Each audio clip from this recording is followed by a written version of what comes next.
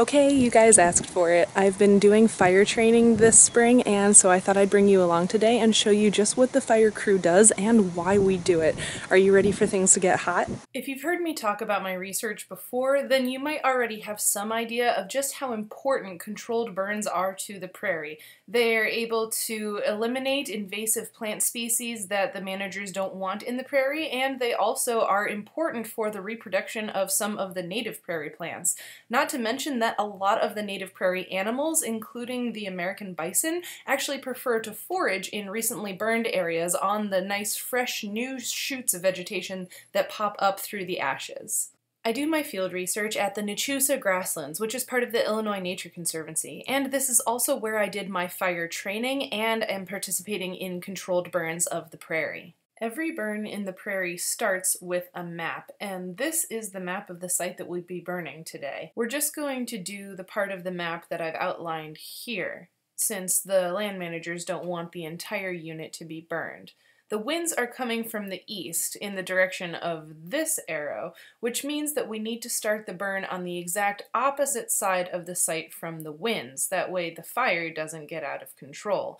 As you watch the videos I'll take today, you'll see that a lot of what we do depends on the direction and speed of the wind and how that affects the fire's behavior. From the start point, which is directly opposite from the wind, we'll ignite, and then two teams will work in opposite directions to make a ring of burned ground around the edges of the site, and they'll meet back at the other side where the wind will draw the head fire across the site and burn the interior. One team will move clockwise around the site, and the other team will move counterclockwise around the site. This is the team that will be moving clockwise around the site as we burn it today, and I'll be following them on the burn. While this is the team that will be moving counterclockwise. We won't see them until we've finished ringing the fire and have burned the head fire off. Once our teams have made it to the point of ignition, they'll clear a line so that the fire doesn't jump from the parts of the site that we do want to burn to the parts of the site we don't want to burn.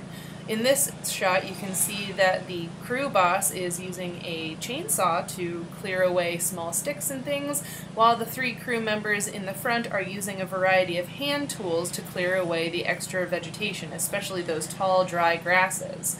Since the wind is coming from the east, we don't want the fire to jump across this line, so they're trying to remove as much vegetation as possible, even trying to scrape all the way down to the bare soil, because bare soil doesn't really burn. However, this is perhaps the most labor-intensive part of the entire burn job. Once the crews have decided that everything is good to go, we'll start the fire, and then the ignition person will walk along using a drip torch like you see here. The drip torch is filled with flammable fuel, and then there's a wick on the end that is lit with the fire, and then the person can walk along dripping lit fuel onto the ground, in this case onto the oak leaves in this little oak woodland that we're burning. The ignition person's job is to walk slowly and drip the fuel onto the burned area and to stop every once in a while to watch the fire behavior to make sure they're not going too fast or too slow and that all patches have been burned evenly so that the fire will progress nicely. It's important and interesting to take note of fire behavior here. See how the fire is burning in the oak leaves? This site contains both this oak woodland and some grassland areas, and the fire will behave very differently in these two different kinds of ground fuel. Remember that the wind behavior is super important to the behavior of a fire, and the wind can change as it moves over the hot ground. Do you see this little ash whirl or tornado? The smoke in a fire like this can get very thick very quickly, so it's important for everyone on the line to be using their eyes and ears all the time.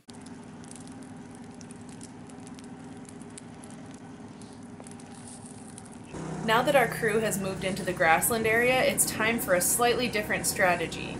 This time, a crew member at the beginning of the line will lay down what we call a wet line using a hose with water and some detergent to make sure that the water sticks to the vegetation in the ground.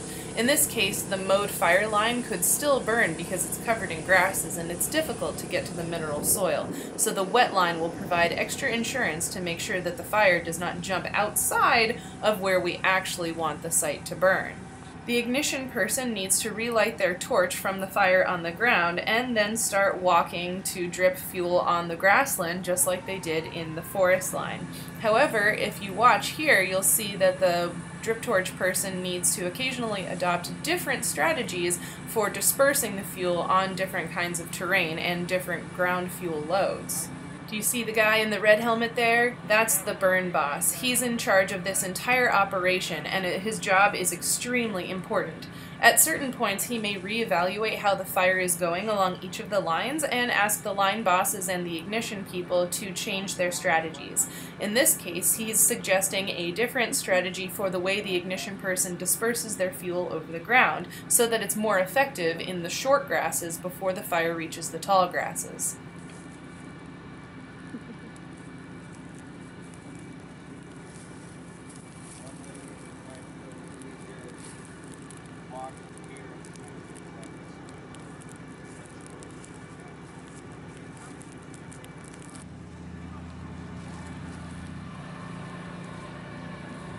The team of people following behind the ignition person are the suppression team, and they're perhaps the most important out of everyone working on the fire line.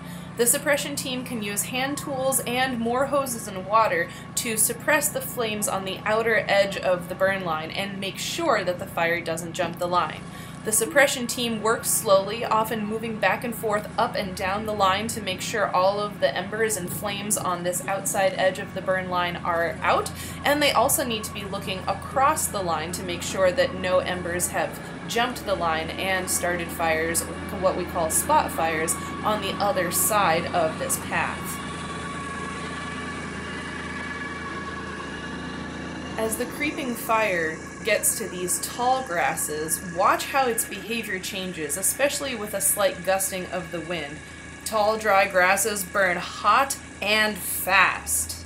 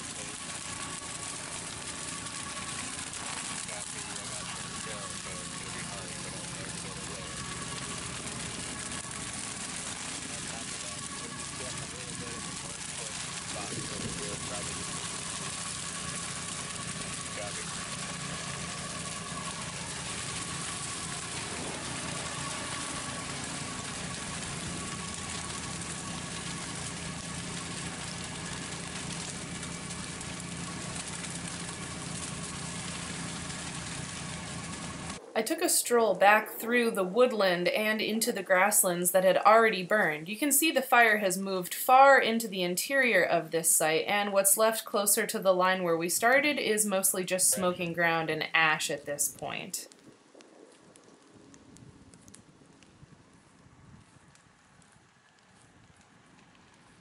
As we turn our gaze, though, you can see where the fire is still roaring through what looks like another bunch of very tall, dry grasses, and the smoke plume from them is, wow, it's impressive. That is a lot of smoke. It can actually change the color of the sunlight hitting the ground when it gets in between the sun and where you're looking.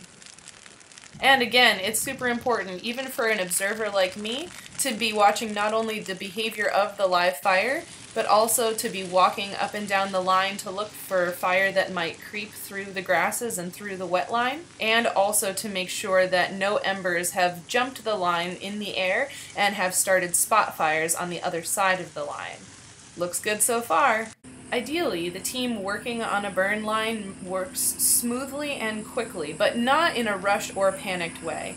You can see how the ignition person is continually looking backwards to check on the behavior of the fire and the spacing of the team, while keeping an appropriate distance from the wet line person so that they can fully soak the ground to prevent any creepage of the fire.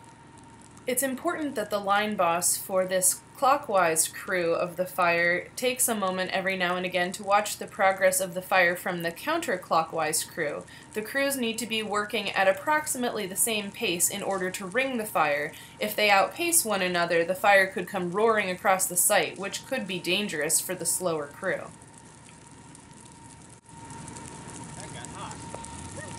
One of my favorite things about being on the burn line is that no 2 days are the same and no 2 sites are the same. We come across lots of hazards that require troubleshooting and quick thinking. In this case, we found a giant snag that totally would have caught on fire if we hadn't noticed it first. Luckily, it's near enough to the line that even though it's tall and could burn and either throw embers or fall across the line, if we wet it appropriately with the hoses, that should protect it from lighting on fire. The ignition person will also then walk a ring of fire out around the snag rather than allowing the snag to burn, and hopefully this tree will still be standing when we're done.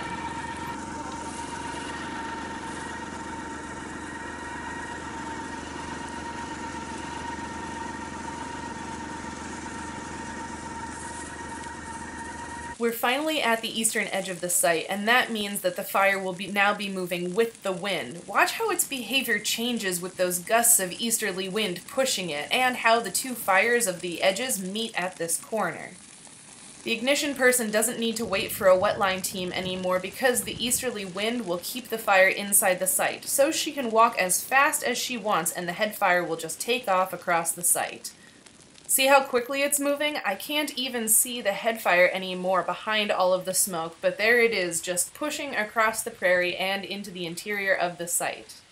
I also really like the way the ground looks after a head fire has just raced across it. It makes me think of an alien landscape, all black and charred with just these tiny little puffs of smoke emanating from embers on the ground. The site immediately after a fire is really, really interesting, and I definitely recommend checking it out and being on a burn crew if you have the opportunity. The way I achieved this opportunity is by taking the S-130 and S-190 wildland firefighter trainings and then doing an actual live training day at the Naturalist grasslands, which is administered by the Illinois Nature Conservancy. You have to do all of those trainings at the very least in order to become a wildland firefighter and be allowed to participate in controlled burns like this. Once the fire has been run, it's extremely important that the teams get together and talk about what happened to evaluate their practices and continue to improve. There are often trainees on the line like myself, and so it's a good opportunity for them to learn about what went wrong and what to do better next time. I need to thank Bill Kleiman, the Naturalist Grasslands, and the Illinois Nature Conservancy, as well as the rest of the Naturalist burn crew for allowing me to learn how to do prescribed burns and to participate in prescribed fire here at Naturalist. It's been a wonderful experience, and I really encourage the rest of you who might be curious about what it's like to do prescribed burns to check it out and maybe take the training for yourselves, because I think it's really interesting and a good way to get active in conservation and restoration work in the early spring. If you liked this video, don't forget to like it. If you didn't like this video, please share it with someone who would.